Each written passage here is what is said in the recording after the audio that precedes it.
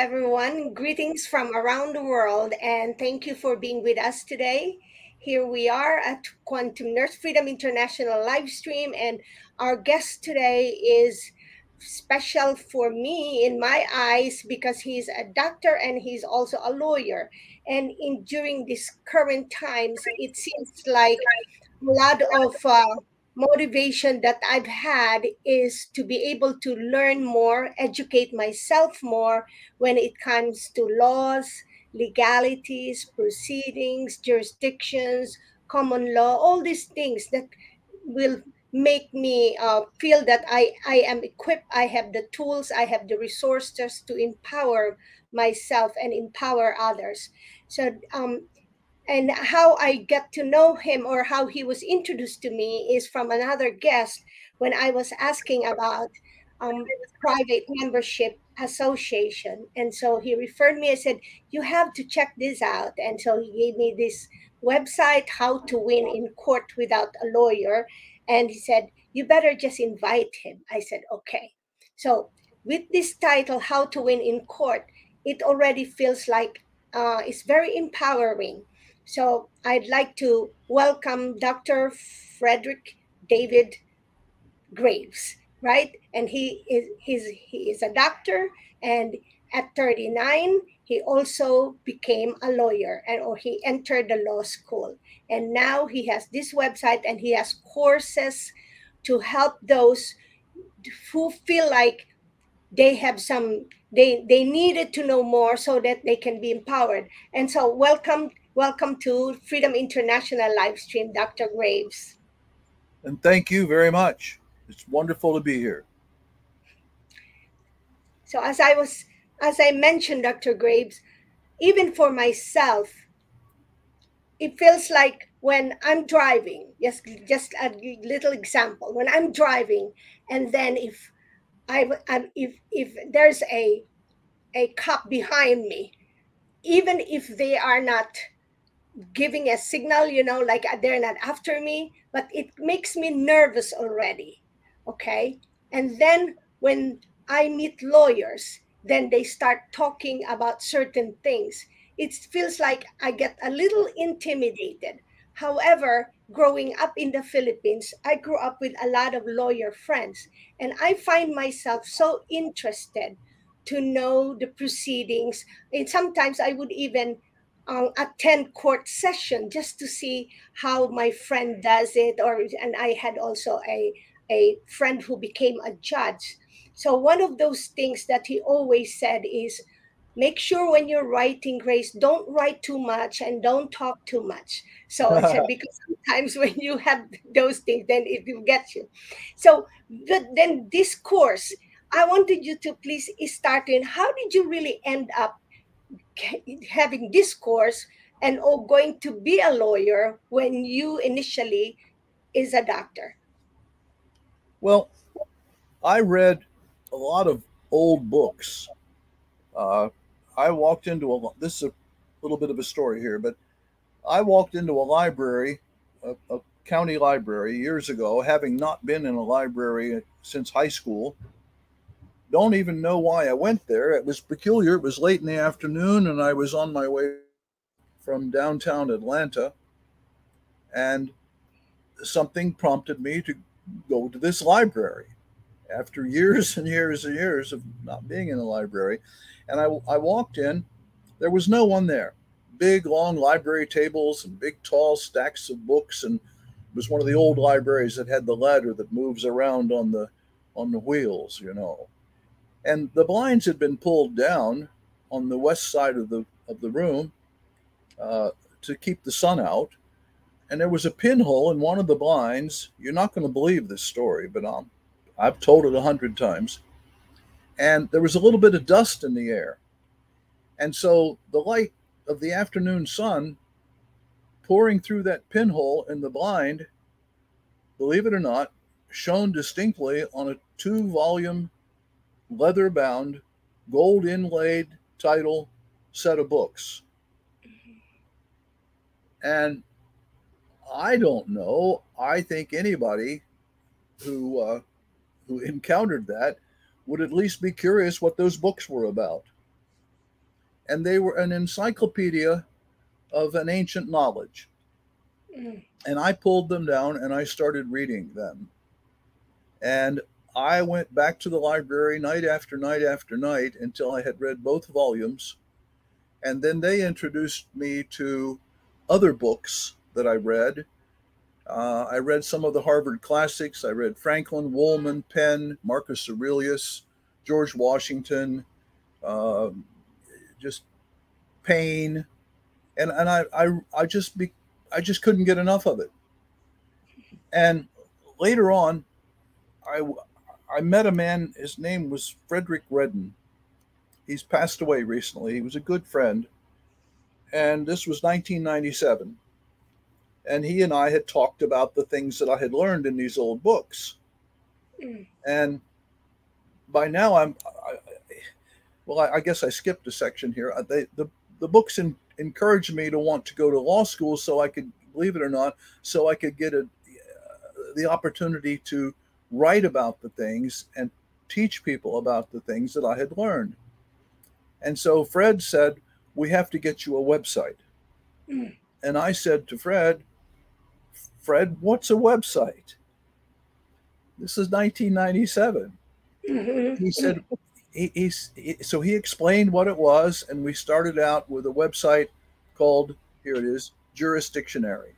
Mm. And I later got the federal registered trademark for it. And then later it became howtowinincourt.com. And it started out very small, very insignificant. But some of my background, you see, had taught me that the people perish for lack of knowledge. That, as one of the writers said, the Bastille was built by the French people. And I learned so much from these old books that I ended up with a different slant on the law when I got my law degree.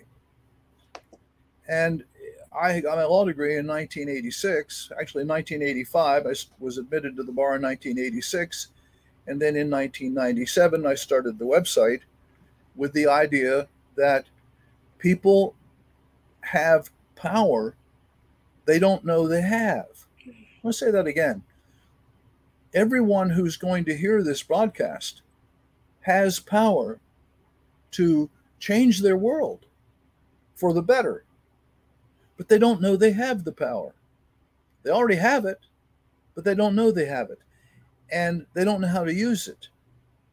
So that has been the mission of the Jurisdictionary and the howtowinincourt.com course for 25 years, to give the people the power they need to use the courts instead of waiting to elect some other politician to lie to us, to use the courts to force people to do things that should be done and to stop doing things that should not be done, and to change the law and to change the world by changing the law. And this is for the little guy. For the first time in the history of the world, the little people now who could not afford a lawyer 30 years ago. You don't need a lawyer. 30 years ago, you couldn't do anything without a lawyer because you didn't have this course and you didn't have the ability to access the law. Real quickly, I put this up here a moment ago. You're looking at the official New Jersey rules of evidence. Here's the one on privileges, and we all know about privileges. You see, privilege of the accused, self-incrimination, lawyer-client privilege. A lawyer can't tell somebody, but there it is. It's in black and white, and you didn't have to buy a book. You didn't have to go to law school. You have the internet. And none of this was possible 30 years ago. And so you take the ability now to look up the law, find out this is the actual law. You can go right into court and argue with the judge. You can say, well, Your Honor, New Jersey Rules of Evidence 504, the lawyer client privilege says, and you can tell him what it says, and he can't argue with you because you know what it says, and you will get your way. So you take the ability to find the law, and you couple that with my course that makes it easy to learn how to use the law, and now this that started way back when in that library, when I began to realize that it is possible for a population to run its government and stop the evil. But the arena for that, or as Blackstone called it, the venue of the power of the people, is in the courts, not in the voting booth. The power of the people is in the courts, but the people don't know that. But with the help of folks like you, they're learning. I had another this morning. I was on another program this morning for some people up in Toronto, and another many thousands of people are learning about this each week. And so we're getting the idea out there that no longer do the people have to suffer under the aggressive sometimes and high-minded attitude of members of the bar. We can now know what needs to be done. How do you use the courts? How do you get a judge to sign an order to make your world a better place for yourself and for your children? Did I answer your question, or did I go too far? No, it's perfect and fantastic mission. Very, very good mission and empowering. Now, because like there are times like, when just even a simple situation when I know of a person who just they I guess what I'm saying is it's empowering that you said that if we know information, the right information, especially when it comes to laws, then we don't have to just succumb or be subjugated or just accept whatever is being mandated to us, whether it will be at work or whether it will be about personal things. So it's really crucial that one should learn what we have at hand. And yeah, as you were saying earlier, since we are in this community, in this country, or wherever country that we are in, if we know the the proceedings in when we have where when we feel that some we have been wrong, then it's our responsibility to learn about it, right? And so you have these courses. Good. And also I just have a thought in my mind, Dr. Graves, that when I listened to your videos and you said it's simple, and so this could have been taught also in school, right? Not just the law schools, but even like primary schools, high school or secondary, and then in college, because it's important. We deal with laws every day and every moment of our lives. So Well, absolutely, absolutely. Yes. Let me say a couple of things there, and thank you for the opportunity. First off, you use the word responsibility. I like to use the word opportunity because we never had this before. Now we have the opportunity. And as more and more people sign up for my course, I get closer and closer to being able to start my publishing company, because my publishing company is going to do two things. My publishing company is going to develop curriculum materials that start in the first grade, where we oh, teach children the fundamental principles of justice, not just how to win in court, but the oh, fundamental principles of justice. What is a contract? What is when I make a promise? If Susie promises Sally that whatever, what does that mean? And when should a promise be enforceable, and how should it be enforced? Those types of things we can teach children in first, second, third, fourth grades. mm, mm, Then I also, when I have my publishing company, when enough people have my course, I'll be able to do that. Then we will have. I also have the trademark for the word justice. I don't have much. I don't have enough money to do this, but I don't know if you can see this very clearly. But these are some covers of the magazine that I want to publish someday. Uh, and think about that. There is no magazine called Justice. How can that be? mm. There isn't. I own that word. I own that word. If you want to have a magazine or a newsletter or a periodical called Justice, they got to run it by me.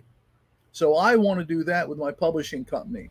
So we have this opportunity that never existed before. I can go on the internet and there's the New Jersey Rules of Evidence.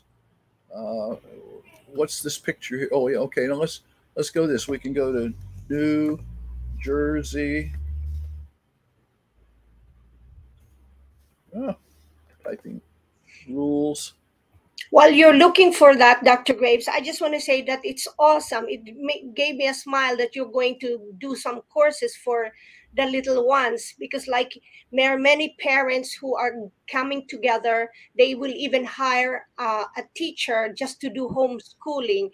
And then there's another group here in New Jersey that they really established their homeschool program, and they're going to start in January. So and now and they're going to teach Constitution as part of the school for the little ones.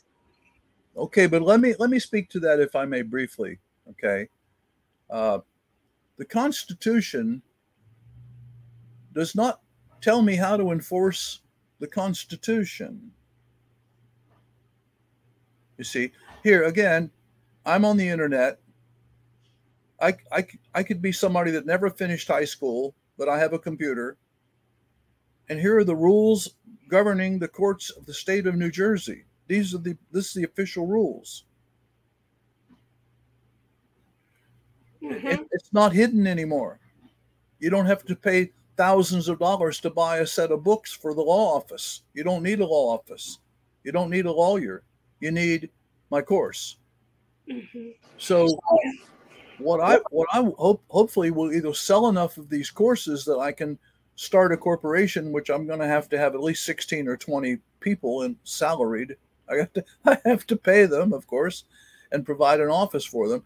Or an investor will come along, and the investor will understand what my mission is and realize that this is a golden opportunity for us to not only educate children in the schools, but to educate the public with my Justice Magazine and my website, which is justicemagazine.com, and all the various opportunities that the internet has presented for us to empower the people to control their government, control corporations that are overreaching and out of control, control their school board, their city council, control their next door neighbor, control Aunt Susie if she's harming somebody, get their children back that are being taken away unfairly and unjustly. All of these opportunities belong to the people now because of this. That never existed before. This has never been done before. And I get told over and over and over again by people, there's nothing like it anywhere else. Now, an average 8th grader can learn how to use the courts in a weekend. Fantastic. Thank you very much, and thank you for being with us. Okay, and I'll pass it on to Roy, and then Steve, and then we'll continue. Thanks, Grace. Hi, Frederick. I'm a bit different from the others because I've had over 100 court cases. I'm just curious because I'm looking big into at the moment the UCC and common law. Is that something that's covered in this? Roy, no, because the UCC is what we call substantive law. Common law is judge-made law, appellate court opinions. Goes all the way back to the Magna Carta and all of that. But what I teach is the missing element, that procedure and evidence. You see, that's it. That's the part that's missing. I could go into court and say, well, Your Honor, UCC 9.04 or whatever says that my client should win. And the judge could say, so what? And I could say, but this is what the law is. But you see, I have to be able to present evidence. I have to know how to write pleadings, how to state a cause of action. Let me go to that real quick. But this is what you see if you have the course. It's the main menu. Here's one of the many classes, a whole bunch of classes in the main menu. There you go. See it scroll. Are you seeing this okay? Yes, indeed, yeah. Okay, goes all the way down to trial preparation, even appeals. So then I'm going to go up here to the top, and I recommend people start here, but we're going to jump ahead because it's today. And here's causes of action. And over here, I click the contents menu, and I can find a cause of action. There's one called breach of contract. Now, breach of contract is a common law thing, but how do you enforce a breach of contract? You can't just go in and say, well, he breached my contract, he owes me money, I win, and they'll ignore you.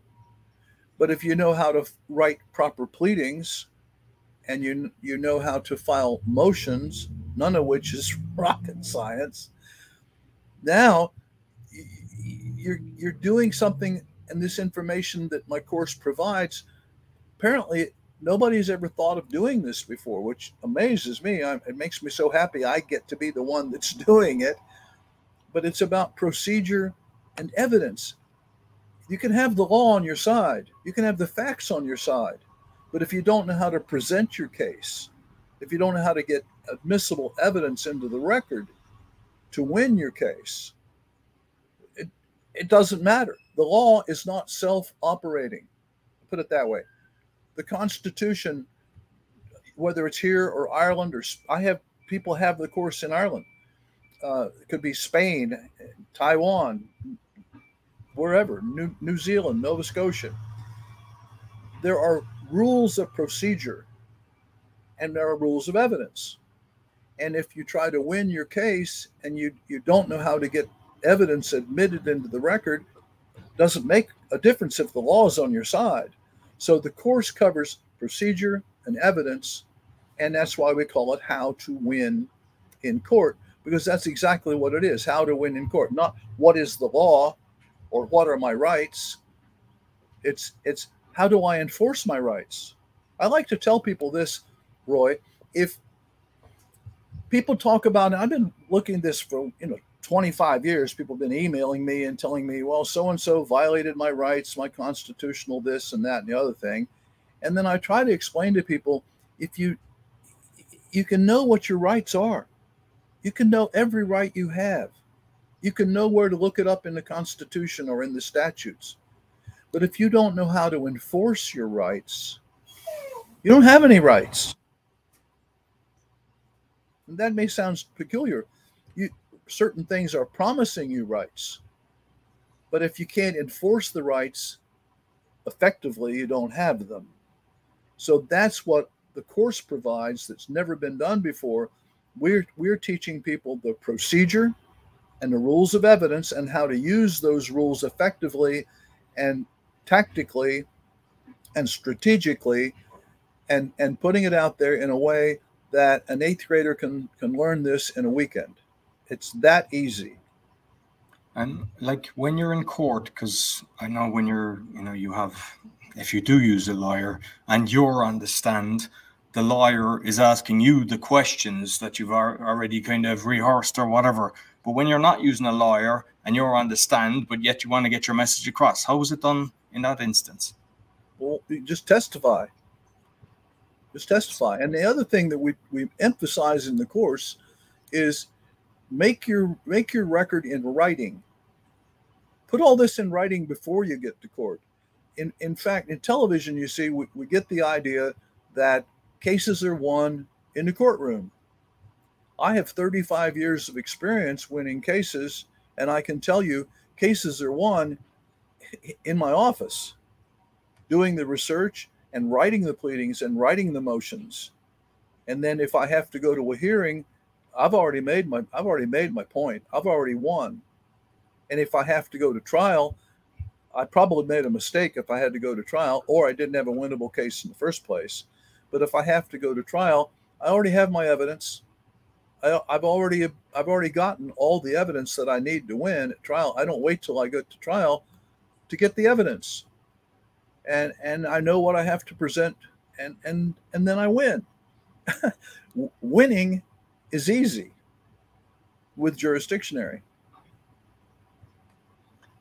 And like when there's an affidavit, because I've had cases in Ireland and Poland, and you know, there's an affidavit that's kind of a sworn affidavit of what when they're coming after me, and then I have to respond to that.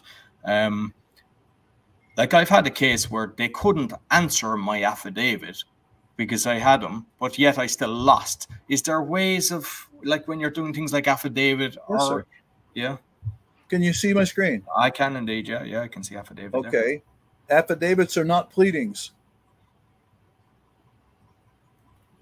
Affidavits tell the truth. Okay. They are not pleadings.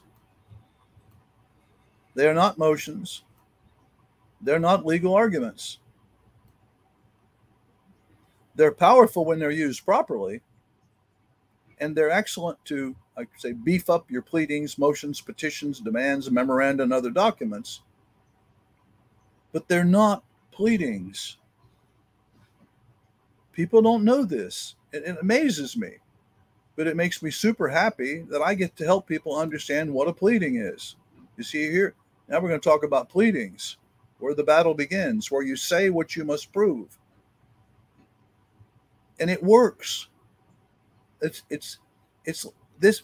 May I say this to you, wonderful people? All of this has been hidden from you for 6,000 years. If you go back to the time of, I think Job is the oldest book in the Bible, and without getting, I'm not going religious on you, but the way people figure it is as far back as we can figure out that the people, civilized people who know how to read and write and have a language, go back at least 6,000 years.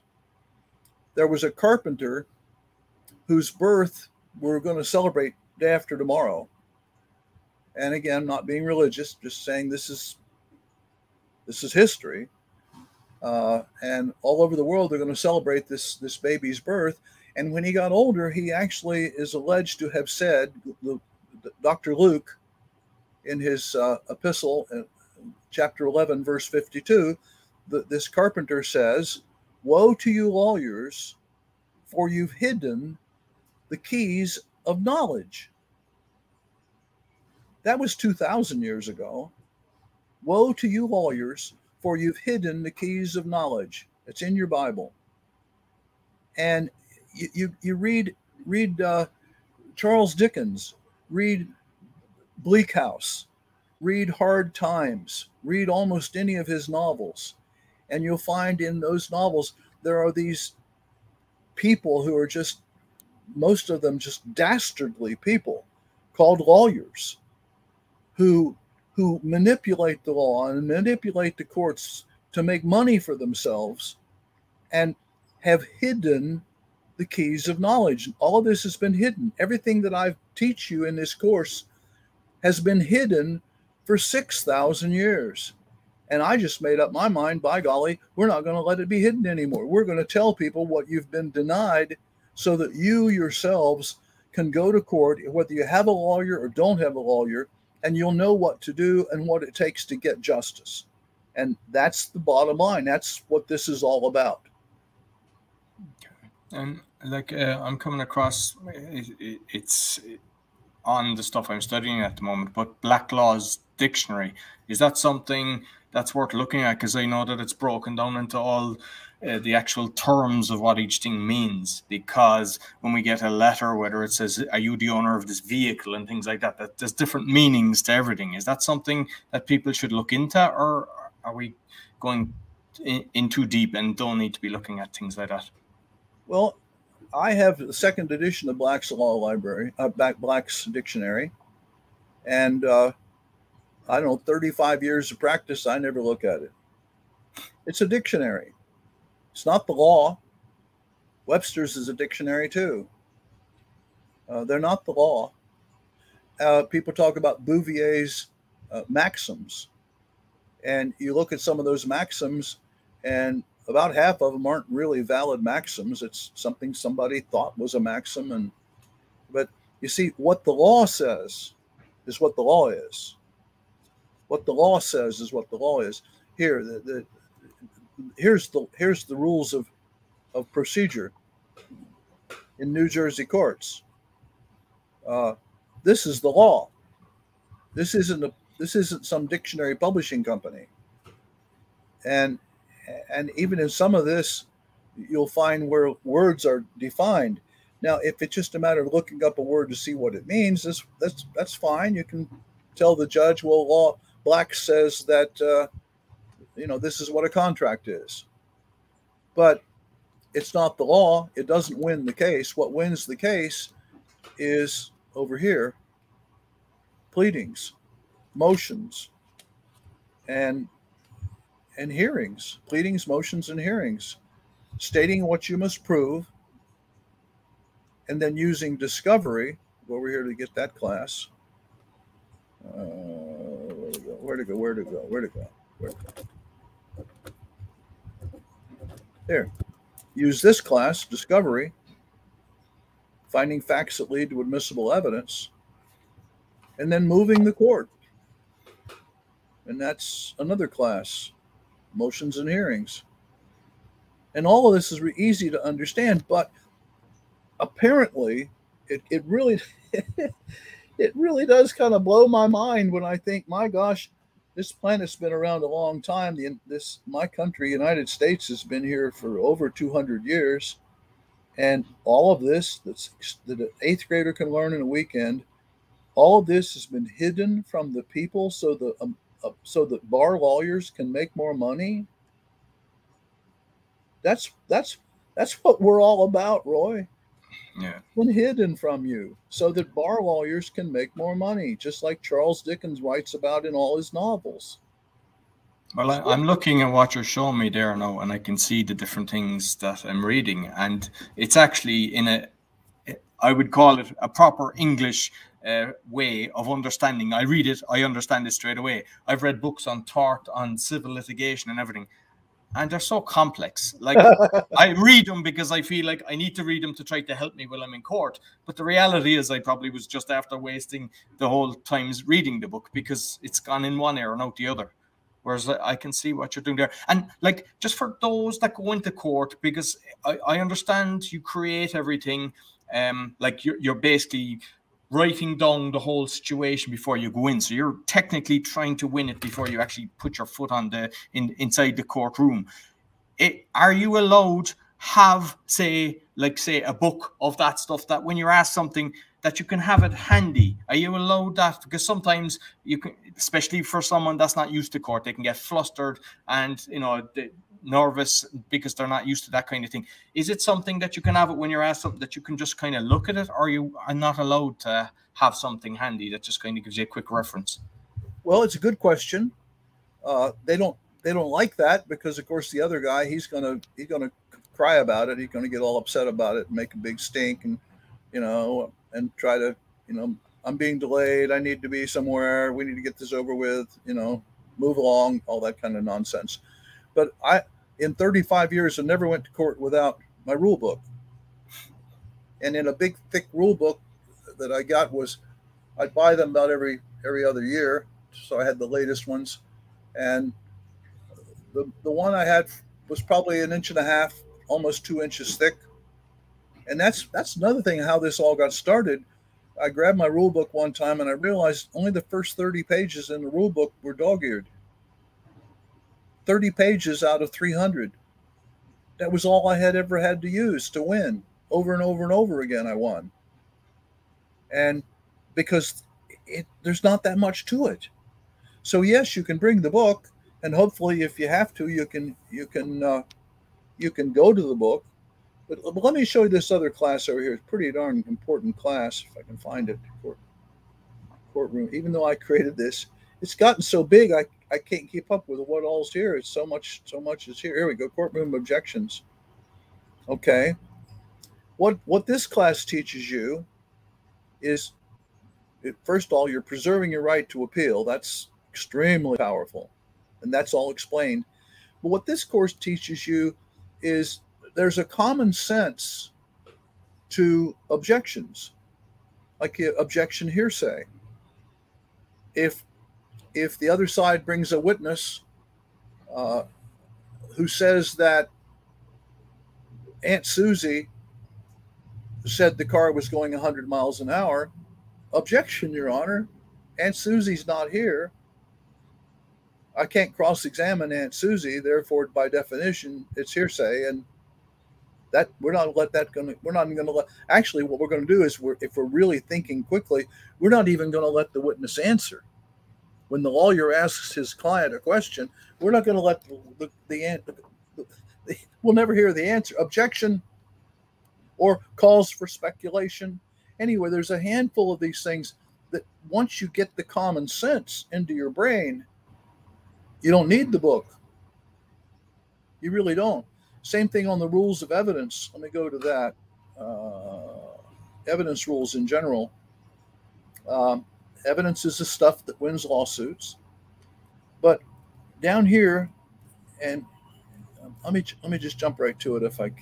Here, categories. Here's what I wanted. Okay. Each of these categories has a common sense principle about it. What a presumption is, what is relevance, what is a privilege.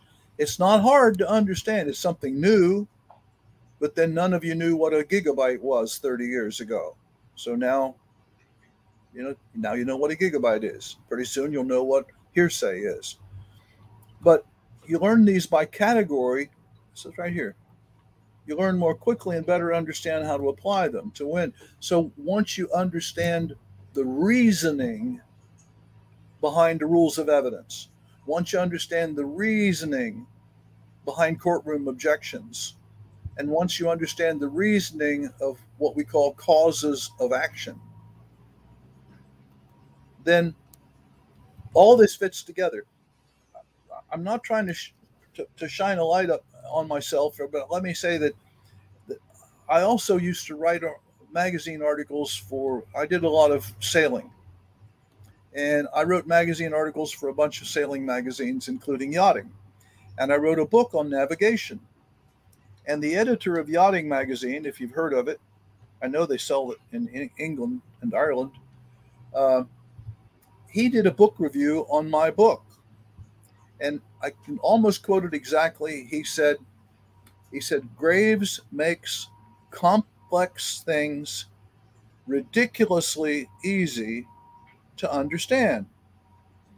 So what this course is, it's the result of my having this unique ability.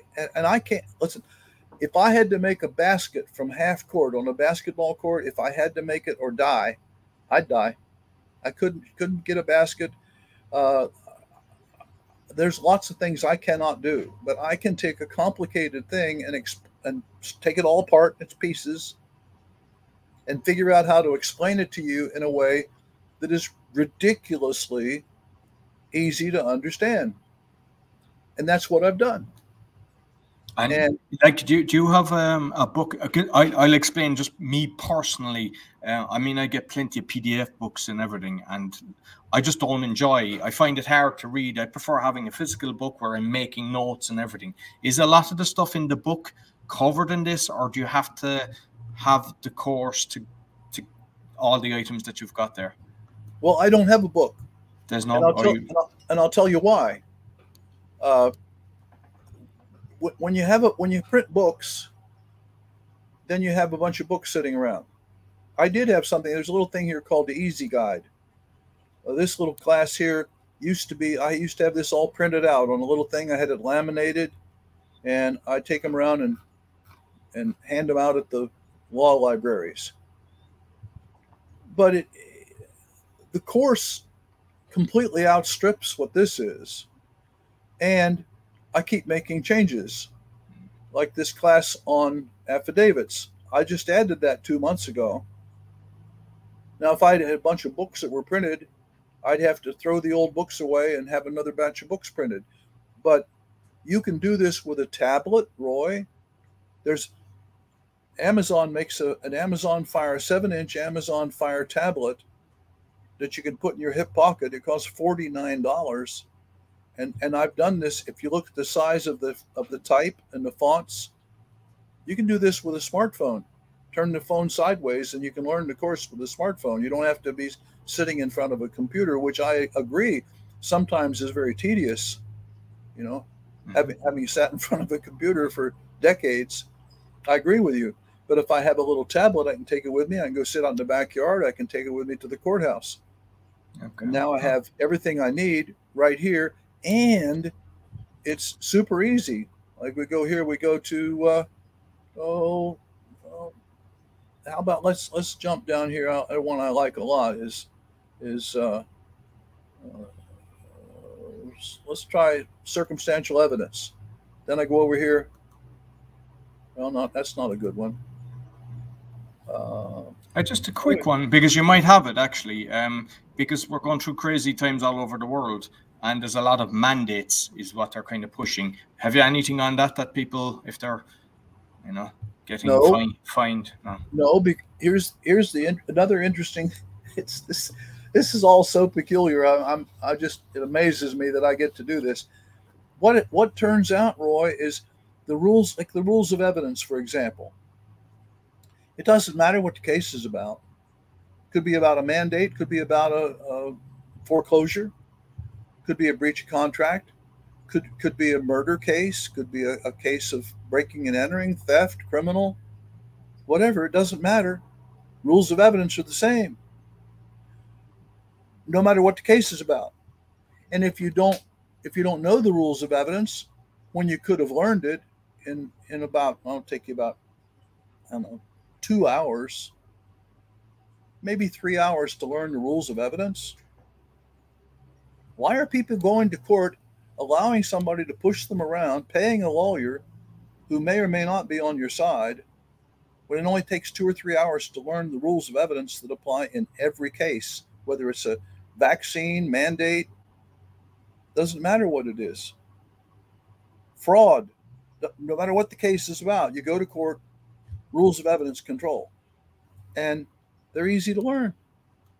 So I guess what I'm trying to answer your question is, it doesn't matter what the case is about. So instead of me trying to have a special class for people that are challenging a mandate, or a special class for people that are trying to do this and the other thing, there are not enough hours in the day for me to do that. So what I give you applies to every case. Okay. Oh, perfect. Listen, I don't want to hog the stage. I'll pass it on to Steve. Thank you very much. Thank you, Roy. Okay. Wow.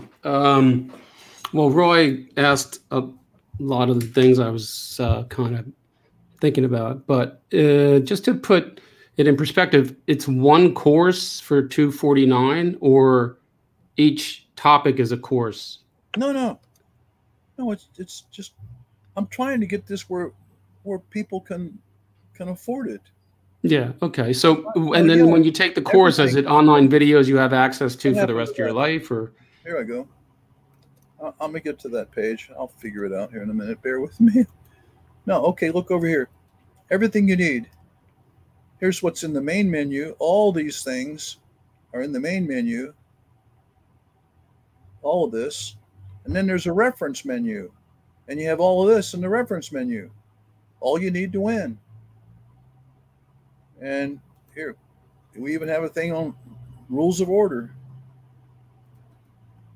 There's a video class. Tells what's in the video class. How to read the law. All of these, when you come to the website as a visitor, this is what you see. So you see how to file defenses. All that's in here. How to file affirmative defense. How to bite back. How defendants fight back. That's all included. And then when you are in the course, go to that page, then you have a different layout. And then you have the main menu. And with all of this in the main menu, then you have the reference menu. And these things are in the reference menu. Then you also have the extras menu. You got all these things. And so I had to get it organized in somehow that would be easy for people to use. So that's how that works. So we go back to the main menu, and let's go for here's the 2.5 hour audio seminar, and you go down here, and well, here I'll click on contents, and I could click this. You wouldn't hear it because it would be in here, but when I click this right here, you can download this as an MP3 to your download folder and play it on an iPhone or iPad or whatever. And each of these things in the audio classroom is there, but it's all included, and it's been $249 for 15 years. I never increased the price. Your causes of action. So you have all these: battery, breach of contract, breach of fiduciary, conspiracy, conversion, goods sold, injunction, negligence. All included. No extra charge. Here's the thing, guys. God's been very good to me. I've been working at this 25 years, and we're okay. But I want to change the world. Is that too much to ask?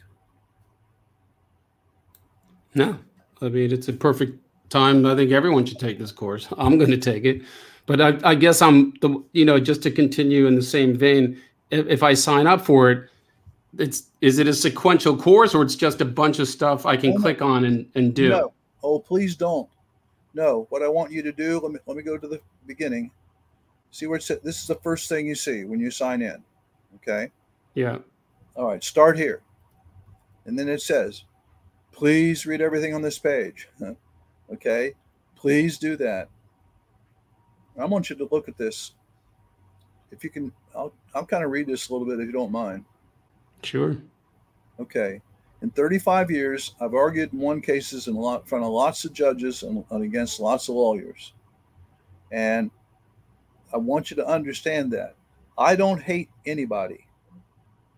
And getting emotional about this just gets in the way. Okay? But some lawyers are crooked. And some judges are biased. But if you will start at the beginning, there's this other thing we were talking about. Every kind of case, doesn't matter what kind of case. Okay? No matter what the game may be, the rules of court are pretty much the same, state or federal, no matter where you are or what the case is about. That includes New Zealand, Australia, Ireland, England, the Isle of Man. I mean, I have people using the course all these places. So I want you to go through all this first thing where I explain this to you, okay? And then if you scroll way on down here, what it ends up telling you about the menus, takes a little bit of time, how to get into the course, and how to actually advertise the course, and I'll pay you for that, okay? So what I want you to do is, see here, it says start a notebook, have a notebook, keep notes, but then go to the next class. Start with the next link. You go to the main menu, then you go to Why So Easy. As you go through each of these classes, we strengthen the foundation of your knowledge. We don't try to teach you how to build a race car till we teach you how a bolt works. If you don't know how to build, okay, you need to know how a bolt works. Then there's the easy guide. And then there's planning for battle. We want you to do it in this order, just like in the main menu. Then there are court orders. After all, that's what we're after, isn't it? A court order? The goal of all legal proceedings is a court order. And so you study this class because nothing else matters. And then after court orders, you do the 5.5-hour video introduction. Don't jump ahead to it. Do those first few classes. They won't take long. You do all of those in about an hour and a half. And then take this. This is broken down into various things. In fact, I could almost make, I don't know if this will work. Could try it. I'm going to click the projector icon. And I'm going to click this little start button. Is it running?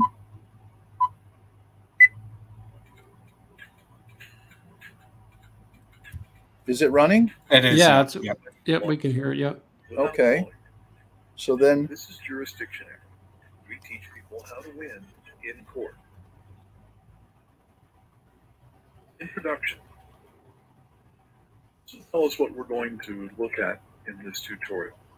First of all, we want to emphasize that the key to winning is confidence.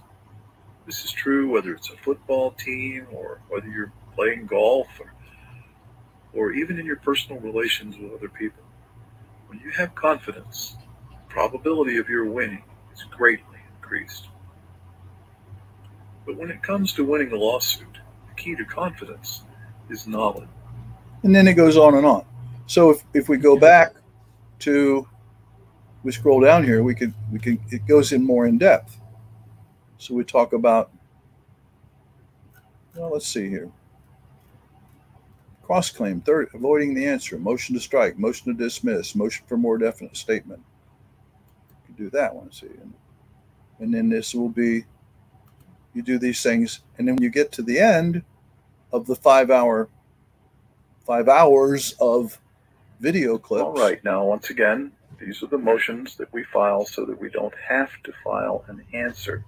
A motion to strike, a motion to dismiss, and a motion for a more definite statement. So, yes, then after the video, there's an audio which you can carry around with you, which is actually a transcription of a seminar we did in Houston, Texas some years ago. Then we talk about affidavits and how to tame lawyers. And if you do this in the order we present it, by the time you get down to how to control judges and trial prep, you are one clever guy. You are dangerous. Hopefully you have a good cause. You're trying to do something worthy and noble and honorable, but even if you're trying to pull a fast one on somebody, you'll be able to outsmart some of the best ones out there, because at least half the lawyers I've met are dumber than a sack of hammers. So a lot of things start with a letter. You get a letter in the mail or a certified letter. I have a family member that was in a business, and the head of the LLC was pilfering money, and it was a 4-partner LLC, and they caught him. You know, they figured it out over 10 years. They estimated, I don't know, $5 or $6 million he had stolen. They lost the case, and then in the case, the head of the LLC who stole the money said, well, all 4 partners were getting cash in envelopes, which wasn't true. So the family members who lost now were hit with a tax bill on money they never received. So to add insult to injury, so they get a letter from a tax authority. I mean, would this be something that this course could handle, and they could do this without a lawyer on how to respond to this letter? Is that the first step, properly responding to that letter? Well, that's a letter. The thing they want to do, the first thing they're going to work down here to is let me go up top. The letter said because of the money they received and didn't report, I heard owed. I heard that. Okay. But in this planning, you're going to learn how to plan, know where you're going before you begin. So right now I've got a letter. A letter is not a pleading. A letter is not a legal document. It's not a court document. It has nothing to do with procedure or evidence. It might end up being evidence, but it's not a legal document as far as being a court paper. So what I would do is if that was my client, I would start taking it apart, and I'd start planning. I'm going to plan to use discovery. I'm going to plan to make them tell me who said, and how did that person who said know what they said, and where are the documents? Produce the documents. You allege all this. Produce what you're alleging, and I would go on to the offense. I never operate from defense. We're not defendants. Even if somebody's suing us, we're not going to remain a defendant. See, here we go. Over here we go. Where is it? You'd think because I wrote this myself that I'd know where everything is, but here we go. Defense tactics. I'm going to fight back. I'm not going to, this isn't a casual thing. This is not an argument we're going to win on the back porch with family members. This is a mechanical process.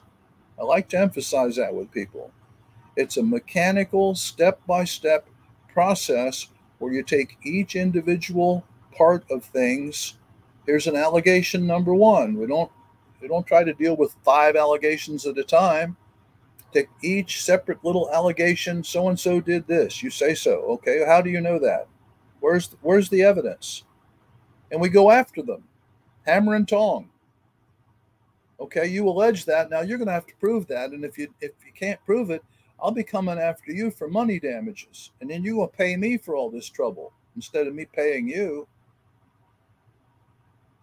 Wow. Okay. So but let's don't talk about specific case situations. Let's talk about this in general, if you will, because otherwise we'll end up going down a rabbit trail.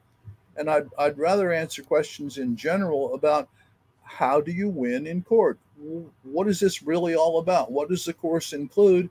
And is it everything you need? Because I'm after 25 years now. 10 years ago it wasn't.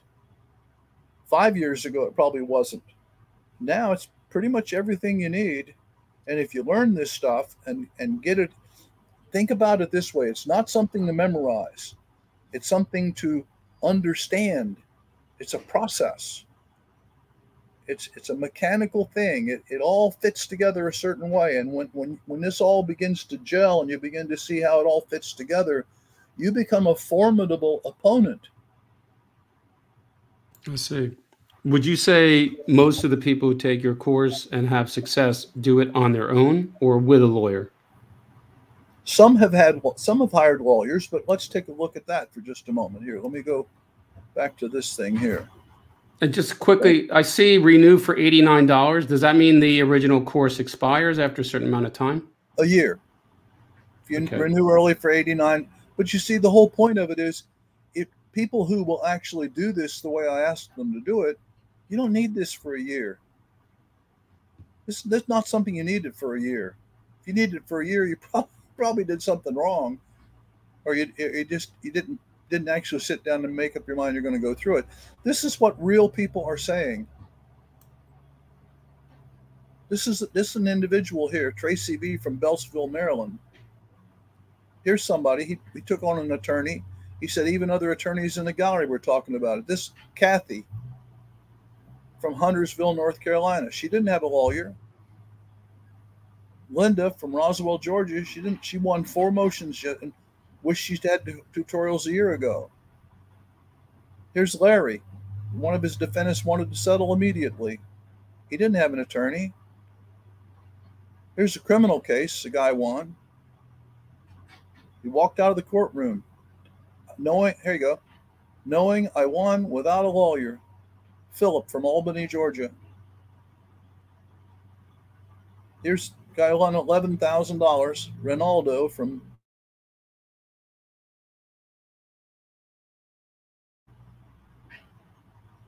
all of these people. I love this one. $216,000. He went up against his employer for violating his copyright. He couldn't get a lawyer to take the case. Couldn't get a lawyer to take the case. They were all afraid to sue a corporation. Wow. He won $216,000 on his own. Here's somebody that actually went up on appeal in the 2nd District Court in Florida without a lawyer. I'm not saying you shouldn't have a lawyer. If you got money running out your ears, hire a lawyer, but make him work for you. Yeah. Yeah. Don't let him be. And half of them will, maybe more than half of them, they'll say, well, I'll be the lawyer. I just want to touch on something Roy already touched on, and your course covers everything there. And you said you don't really want to speak specifics, but if someone gets an email from their employer saying you have to do something or you're going to lose your job, what section of your course would pertain to the way what you would do with that email? Well, what I would do is I'd make a copy of it. I'd make several copies of it and make sure I don't lose it. I'd print it out. I wouldn't just, and never rely on what's in your computer. I've had computers just blow up, you know.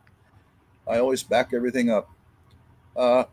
You would work your way down and you would have finished this class on planning, and you would find out there's no point going to court to argue something if the law is not going to be on your side. Can we agree about that? Yeah. Okay. The only time you might is when you were determined to get the court to change the law, and that you think you can find enough law or fundamental principles of common law to force the court to enter an order abolishing the law that is hurting you. Otherwise, why are you wasting time? You're not going to win. Your opinion of what's right and wrong, nobody cares. The only opinion that matters is the opinion of appellate court justices that have already written and signed and entered their judgments in the public record. So from your experience, you get an email like that, and from your experience in general, is it worth going to court over? I'd want to find out different things. It would depend. Did I have a contract with my employer? Did I read the contract? Does that contract give me any ins or outs? Then I would look at the statutes in my state, and I'd want to find out, well, what does the law in my state say about my right to work? Some states you don't have a right. In other states you do. Gotcha. So I'd want to know what's the law, because, as I say, in Florida, they may have changed things recently, but the last time I checked in Florida, if you and I have a cafe and Billy Bob comes and Billy's working in the cafe, and we decide we want Billy to wear a hairnet. And Billy says, well, that's not in our contract anywhere. And then I would say to Billy, well, Billy, I don't care if it's in the contract. I don't want you to wear a hairnet. So can you come to work tomorrow, wear the hairnet? And when Billy comes to work tomorrow and does not have a hairnet, he's fired. And there's nothing you can do about it. Nothing. But that's Florida. That may be different in New Jersey or New York or Connecticut or Arizona. Okay. But it's my cafe. Now, if I try to make somebody leave my cafe because the skin color is a little darker than I like, I can't do that, because there's established law. Whether we like it or not, there is established law that was back in the 60s that says that if my business participates in interstate commerce, then I can't exclude anybody on the base of race or color or various other things, because there's a law that protects that person. But there's no law that protects a guy that won't wear a hairnet in my work, in my store, whatever. That's too bad on you. So the answer to your question may not be that, I can't give you a off the cuff, here's the solution, everybody wins.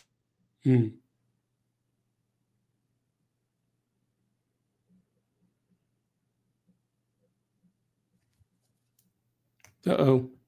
Can you guys hear me? Yeah, I can hear you. I can't hear. We can't hear Fred. Fred, we can't hear you. I think you muted.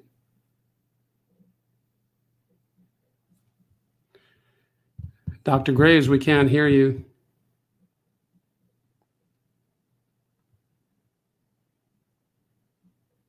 Oh, well. Hello. Oh, we couldn't hear you for the last 5 minutes. So for 5 minutes. Well, 3 minutes. 3 minutes.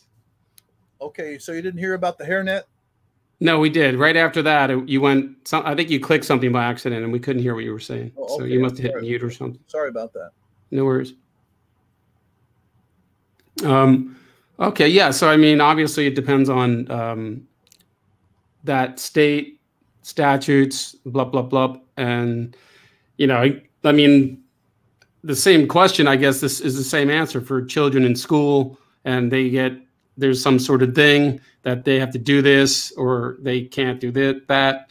So I guess it's the same thing. The course would tell you, I guess, you know, whatever section, but it depends on the statutes and the contract or whatever's been signed and stuff like that. Well, yeah, it depends on the law. We go to court. Okay. We go to court to enforce the law. That's why we're there. Okay. And if the law is not on my side, then let me back up a second. Okay, if the law is not on my side, when I was a little boy, I was born in 1943.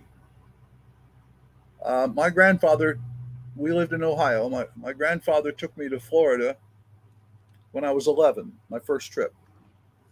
And we're going through Georgia, and there were water fountains that said colored, and there were water fountains that said white. And if you wanted to drink out of the white water fountain, you better not have a real good suntan, because Billy Bob the sheriff, you know, who knows what he would do to you. Well, that's no longer the law. Mm-hmm. And you've got Brown versus.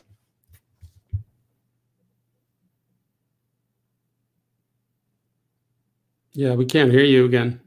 Can you hear us? Are you there? Yeah, you just went out. We couldn't hear your audio for like the last minute. I don't know what's happening. Okay, I'll start again.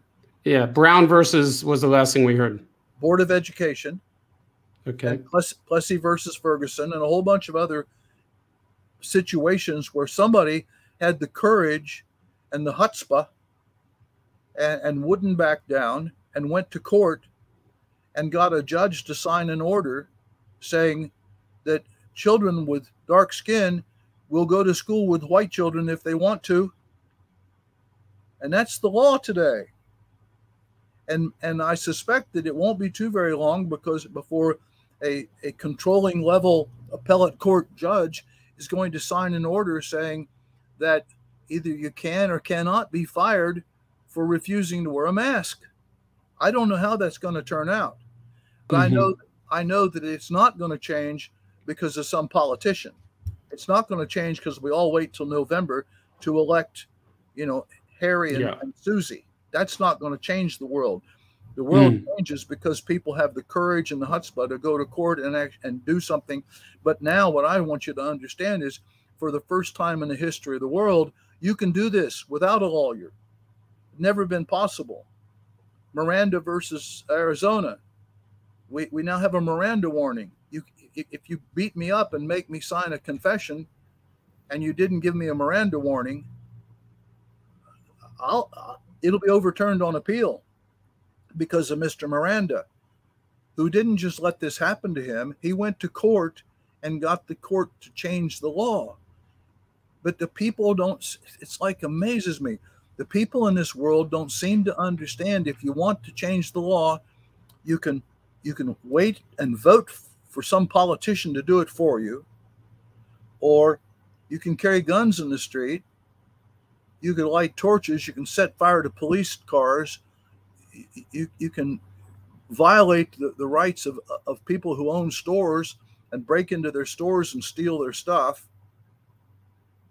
You can parade in the streets.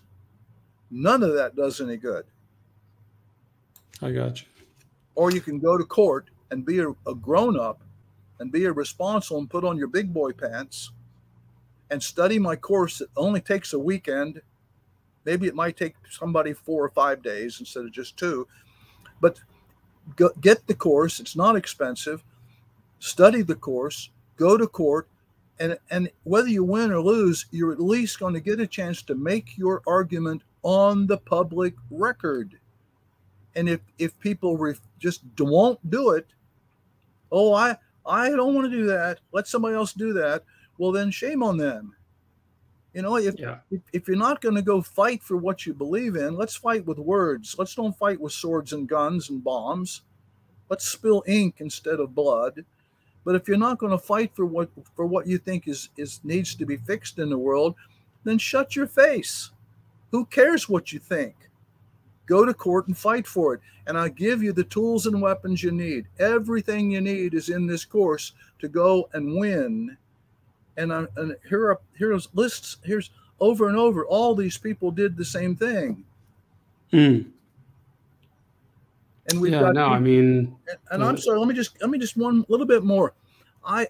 Forgive me. I mean, you guys are different. I'm putting you out of the category here. But I get emails from people that complain about all kinds of things, about how the government this, the government that, and they don't realize that this afternoon I'll go to the grocery store and I'll get a loaf of bread. I didn't have to grow the wheat or grind the, and the bread might have been made 1,000 miles from here, because we have a system of government that is absolutely wonderful. But we have people that are not doing what's good, that are running the government, and then we have a public who just sit on their hands and complain. Now, because of what I've done, you have no excuse, no more complaining. Gotcha. Sorry to interject, Eric, but just based on that, because I know in Poland it's been confirmed to me during criminal cases, somebody that was actually doing a load of criminal cases, he was losing when he knew he should have won. And he was advised, we've been told to do that. And I know that happens in a lot of countries. Whichever political party is in office owns the judges. So when you know the judge is corrupt, and unfortunately it's riddled around the world, like, is it that they have, that you ring fence it so much that they can't go against you? It always has been riddled. That fellow whose birth we're celebrating day after tomorrow, the high priest, the chief judge of the court of Israel, the chief judge of Israel, set out to murder him. It's in your book. Read the Bible. Corruption's nothing new. Read Hard Times by Charles Dickens. Read Bleak House by Charles Dickens. Find out there's nothing new. The beauty in this world, my friends, is that there are, from time to time in various generations, there are individuals who have the courage to stand up for what is right and make a record by going to court and changing the world for the rest of us, making the world better, knocking down bad people. Every case I won, there was a lawyer on the other side. I didn't win because I was a lawyer. I won because I knew how to make a record, and I knew how to make that judge understand at every stage of the proceedings. You rule against me, pal, and I'll take you up on appeal, and then you will be embarrassed, and this will be reversed. I had to appeal cases, and I won. One appeal, the appellate court answered my appeal in 4 days. That's unthinkable. And they told this judge, no, you will do what Graves wants you to do. And that judge was thoroughly corrupt. I don't put up with it.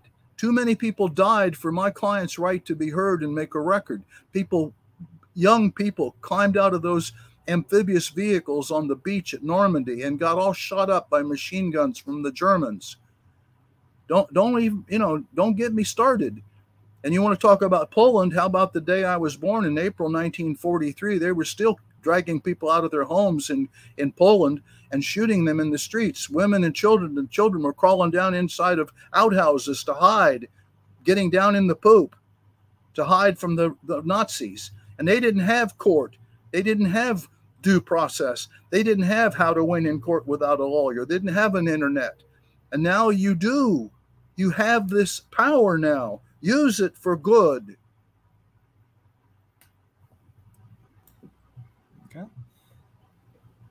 Okay, so I hear you. I mean, things are corrupt, but things are better than they used to be. So, there's a question from the audience before we wrap it up, and I give it to Grace. I don't know if you're going to want to answer this, but the question is the jab mandate a law? I don't know. I don't know. But I know that nothing will change about the jab mandate until a judge is forced to pick up a pen and sign an order one way or the other. It's not going to happen from the White House. And let's leave it with this. I want people to understand something. All of this has been hidden from you. What the carpenter said 2,000 years ago is still true. The lawyers are hiding the truth from you about what this is all about, how it all works. And you shouldn't put up with it anymore. But if you can't get a judge to pick up a pen and sign an order making things the way they're supposed to be, then they're going to continue to be the way they are. The courts have power over the White House. The courts have power over the legislature. The courts have power over Congress. Congress does not have power over the courts. That ought to be enlightening for all of you. The White House cannot tell the Supreme Court what to do, but the Supreme Court can tell the White House what to do. And that's the way it is, and that's the way it ought to be, and that's why we ought to thank Almighty God that we live in the United States of America, and we ought to use this course that I've created to stand up and make the United States of America a safe place for the children. All right. I like it, man. So I plan to take the course, and I'll pass you back to Grace. And thanks for your time, and it's been very interesting. Thank you. Thank you very much, Dr. Graves. So then to all our audience, keep in mind, we the people. And now, as Dr. Graves said, this is not just a responsibility, but an opportunity. That's, for some of us know that many things have been hidden, but now things are surfacing and we are being empowered. And there's no course like this anywhere in the world. So here it is. And Dr. Graves, any more last few words, announcement that you want to say? I guess I should say this, that I get emotional about this because I think about all those little tiny children that were murdered the day I was born because they did not have what the people today now have because of my course. But let's don't be angry with people. Let's be angry at the darkness. Let's shine some light in the darkness. But darkness never gets us anything. Anger doesn't get us anything. Violence just gets more violence. But here is our opportunity to make peace with words.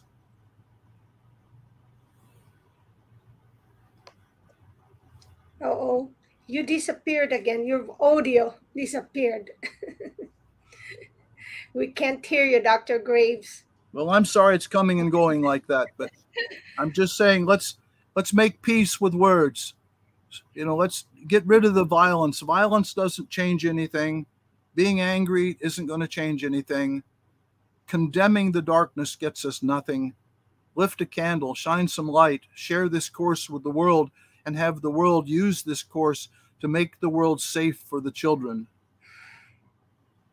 Amazing. Thank you so very much. And yes, to all of us here, wherever you are, all we need to do is step up for ourselves. And yes, everything is for the children. Thank you. And we're going to upload this in BitChute and Rumble and in all different platforms. Have a good day. God bless you. Thank you. Thank you, Dr. Grace.